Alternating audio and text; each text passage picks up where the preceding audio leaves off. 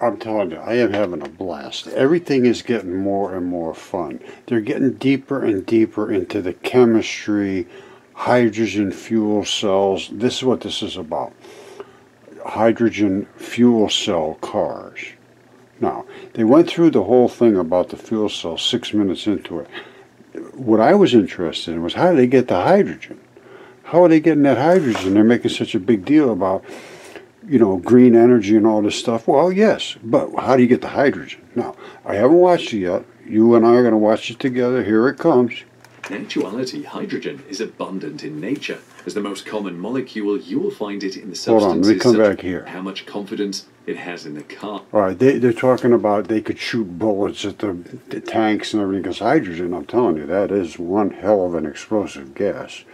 Now, watch this. When the fuel stack nears the end of its line, it can either be repurposed in other applications or disposed of safely and responsibly. The next question, though, is how the hydrogen is produced. In actuality, hydrogen is abundant in nature. As the most common molecule, you will find it in the substances such as water, hydrocarbons, biomass, which you find in plants and animals, and more. The challenge is extracting the hydrogen from these naturally occurring states. The most common method to produce hydrogen is steam methane reformation. This method uses high-temperature steam at about 1000 degrees Celsius to produce a reaction with methane gas in the presence of a catalyst which forms hydrogen, carbon monoxide, and a small amount of carbon dioxide. All right, let me just mention something to you. Did you already say 1000 degrees? And then you got all this equipment and catalysts and all kinds of things going on there to separate the oxygen from the hydrogen. Carbon dioxide and other impurities are then removed through a process called pressure swing absorption, leaving pure hydrogen. But you can swap methane with ethanol, propane, or even gasoline to produce hydrogen. You can also make hydrogen from electrolysis or use electricity and a catalyst to create a chemical reaction that separates the hydrogen molecules from oxygen. Solar power can also be combined with water and a catalyst to generate hydrogen fuel by splitting hydrogen molecules from oxygen. All right, let me just show you something. I think there may be a very simple way to do it, simply by pressure. All right, this is basically exactly what hydrogen and oxygen is. The hydrogens are little tiny things like this. And the oxygen is like this. There's two of these glued to one of these. Now, if we can force that through a membrane, that one will squish right through because it's very small compared to this. So if we had this membrane and these venturis, as I showed you before, hold on, like this, where only the red one could get through, that little tiny bugger could get through there. The big one's just too big. It can't get through. It bounce out of there and get away. And we can harvest strictly the hydrogen. Because that's the one, the hydrogen would be the small one. All right, now, let's take a little deeper look. Because don't forget, this is what hydrogen and water looks like, H2O. That's what we're going to use as a fuel source. So we're going to squirt this in there, in a vapor. When it gets inside, it's going to be so smashed that the hydrogens will be forced through these little venturis. All right, and they'll just separate, they should. I show this happening with the light. It's the same thing with light as it is with that. This is the light right here. All right, there it is coming through, and they're attached just like it would be with the oxygen and the hydrogen, exactly the same, really. And they'd stay attached, they wouldn't come apart. However, at the venturi, because of the restriction was so tuned so perfectly, they had to come apart. And the black was separated from the white. For us, this would be the hydrogen. And we'd have to tube it right off and just take it off. And you could use that hydrogen to power something to vibrate it, because this is really what's happening here at this Venturi. Let me show you a closer shot. Let me show you a closer shot. Okay, you've seen that I can easily separate the white from the black, because the black is a fixed particle and it's huge. Well, guess what? Hydrogen is tiny compared to oxygen. Oxygen is 16 times bigger than the hydrogen. Why can't we just make a really good membrane that will only let the little tiny hydrogens through, like we did with the Venturi? The Venturi worked this way. I've shown it a million times. We use light, which is nothing more than the black particle is fixed. It cannot get small. These can get tiny, and they did. And they squirted right through here and made this, which is fission here. The black ones couldn't get through. And they came back together out here. Now, what would we do here? We would hopefully be able to separate the hydrogen from the oxygen through tiny, tiny, tiny little membranes by crushing it. Now, here's what I'm thinking. Instead of putting gasoline in here and squirting it in, this is a fuel injector, you'd end up putting water in here and having like a vibrating slammer, almost like a piston, and you'd have to tune it to the right number of vibrations and then the right size, whether it's this type here membrane or a pointed whatever, and be able to separate the hydrogen from the oxygen. And you might be able to just, if you had whatever you needed to do right here, just using the water, and almost that's about it. Now, the problem was, my father did this.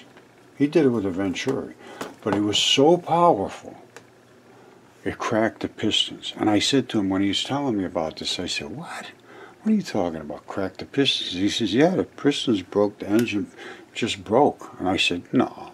And that was when I was a kid. I forgot all about it, but I can understand it now. Because let me show you what happens when hydrogen, raw hydrogen, explodes. All right, watch this. This is from the Alex Smith channel. Hydrogen-oxygen balloon explosion. Now, hydrogen and oxygen, when they combine together, they are going to turn into water. All right, so they'll turn into, it starts off by hydrogen and oxygen. Hydrogen gas is H2. All right, oxygen is O2. All right, if they're in the gaseous states. Together, when they combine and explode, you end up with 2 H2O molecules and 1 extra oxygen, which changed one of its molecules into energy. Let's think about it that way. And listen to what it does. And this is why it broke the engine. Listen to this. And he tells the kids, keep your mouth open, because it could blow your ears out. And I don't think they believed him. But listen to this.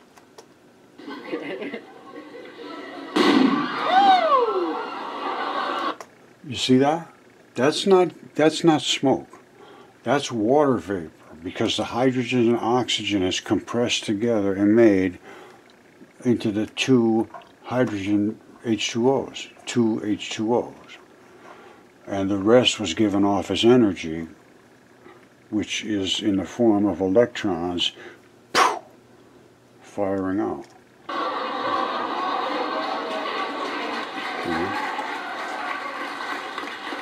The kids are loving it. Okay, so once again, let's see how they're getting their hydrogen. Here we go. How much confidence it has in the car. When the fuel stack nears the end of its line, it can either be repurposed in other applications or disposed of safely and responsibly. The next question, though, is how the hydrogen is produced. In actuality, hydrogen is abundant in nature. As the most common molecule, you will find it in the substances such as water, hydrocarbons, biomass, which you find in plants and animals, and more. The challenge is extracting the hydrogen from these naturally occurring states. The most common method to produce hydrogen is steam methane reformation. This method uses high-temperature steam at about 1000 degrees Celsius to produce a reaction with methane gas in the presence of a catalyst which forms hydrogen, carbon monoxide, and a small amount of carbon dioxide. The carbon dioxide and other impurities are then removed through a process called pressure swing absorption. leaving pure hydrogen. But you can... What did he just say? Pressure swing absorption. Okay, this is the best way to show this. This is the fluids flowing through the body of a creature. This is the arterial network. You see all these little tiny passageways that run off it? These are running into blood vessels. The vessels are restrictions. They're extremely restrictive areas. This just is big. It can just go boop, boop, boop, boop, boop, no big deal. But when you hit these end tips, that is an extremely high-powered pressure. And it literally squirts oxygen out of the blood. I think we could do that with water, squirting hydrogen away from the oxygen because of restrictions. Let me show you and see what you think. Okay, I love it when I can cover a couple things in one shot. Now, these are the lungs, and you have all these holes in your lungs. They call them alveoli, and they get wrapped around with these blood vessels. This is a close-up. We're going to see it in a second. Can you see all that stuff? No, you believe you can. Now, this is how gases exchange. How do they exchange? Why do you breathe in, and it takes oxygen and brings it into your body and just automatically spits out the carbon dioxide? How the hell does that happen? How does that exchange occur? Well, it ends up being blood pressure. I'm not kidding you. Alright, I don't know if this will work, but if it would, it'd be pretty damn cool. Right now, you got ideal blood pressure in your body. There's two different values here. And it's measured in what's called millimeters of mercury, which is mmHg, or kPa, which is kilopascals. That's your blood pressure. Now, why do you need blood pressure? Why do you need a poof, boom, poof, boom, poof, boom, poof, boom? What's happening with that thump? And you know that somebody, your heart can stop and somebody can go ba-dum, ba-dum, ba-dum, ba-dum, and you keep it going. Yes, that's because they're moving the blood through your body. Now, why does that oxygenate your cells? Otherwise, they die from no oxygen. I can tell you exactly why. It's because of this pressure. The pressure literally squirts the oxygen into the cellular matrix. Okay, let's dig right in here, and I can expand it later. Now, these are the different statistics on, oxygen, carbon dioxide, and so forth. Alright, so that we will have to look at in more detail, and that we will have to look at in more detail, how the transfer of oxygen and carbon dioxide occurs. And let's make sure we can read this in its entirety about gaseous exchanges. I'm going to come down here kind of slow. You can stop it and just restart it and follow this thing down. And this is how gases exchange in your body. And I think somewhere down here, where is it? Hold on, I can't see it from this far. There it is. All of the gaseous exchanges are regulated by different partial pressures of each gas. Well, how do you regulate the pressures of each gas? Just by pinching them with the blood vessels. I'm not kidding you.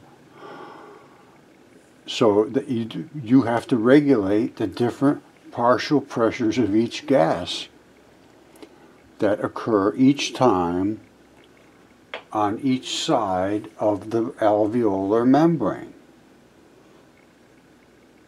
That's all it is. It's the pressure on one side versus the pressure on the other. Will it want the carbon dioxide to go this way because it's a bigger molecule or whatnot, and it wants the oxygen to stay on this side? It's got something to do with that. But it's a membrane, and you're starting out primarily probably with I don't know, gaseous waters, and you know, use the carbon dioxide, I mean air, and oxygen, hydrogen, and nitrogen, and all that stuff you're breathing in and out all the time. And it has to transfer into your body somehow, and this is how it does it. Whoops. Can't see any of that stuff coming. Anyway, this is how it works in your body. That's the lungs and all your organs and all that stuff. Alright, so we have at least a good foundation to look at these details if we want.